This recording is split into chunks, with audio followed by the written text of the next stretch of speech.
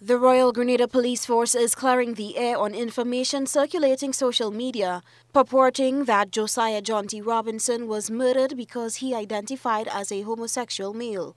Assistant Superintendent of Police Simon Douglas issued a statement on Wednesday, addressing the information in circulation. We are not in a position to link the death of Mr. Robinson to the concept of him having been gay, since we have no credible evidence to that effect.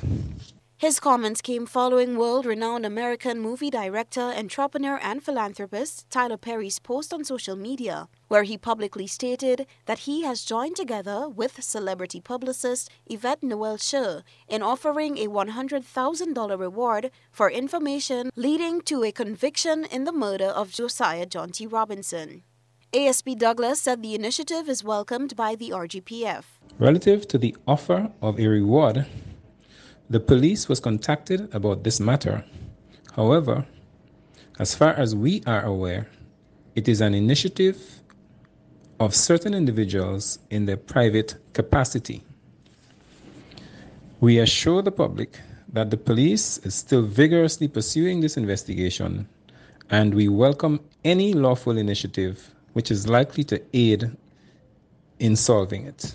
Noel-Schure also posted the reward information on her Instagram page from Tyler Perry. Jonty, 24, of Beaulieu St. George, was found dead on BBC Beach on June 18, 2023.